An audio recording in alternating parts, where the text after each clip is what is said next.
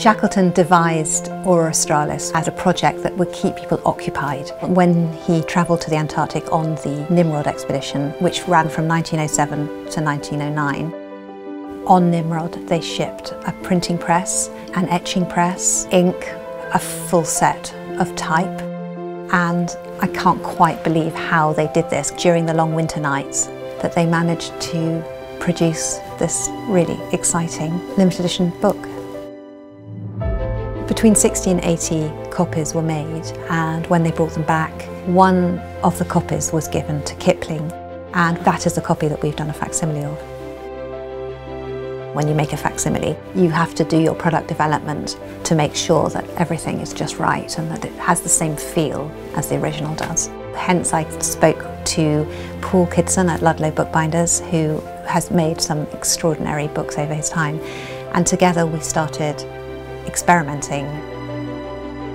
Although we haven't had the challenges of working in sub-zero temperatures in the Antarctic winter, we have faithfully used all the skills that those men used on Ross Island 100 years ago.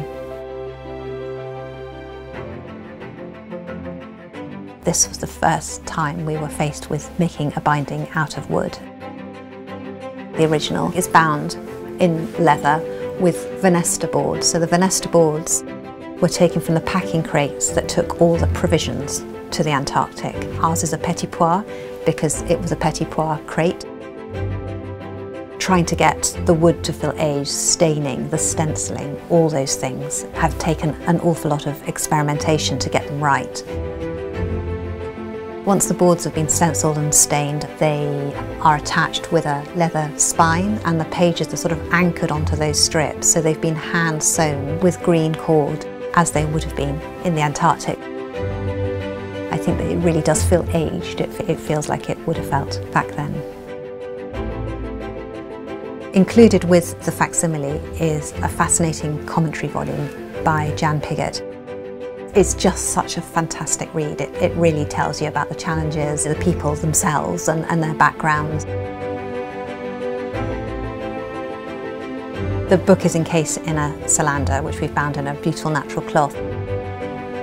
Marston, the artist on the expedition, had drawn this beautiful little trademark, and we really felt that it needed to be shown elsewhere, so we blind embossed it on a leather label on the front of the solander.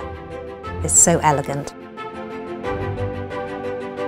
We do a lot of fabulous books at Folio and a lot of fabulous limited editions, but this is one of the most satisfying and challenging projects we've had. I mean, this is truly handwork. There's no part of the production of this that is done by machine, it's all done by hand.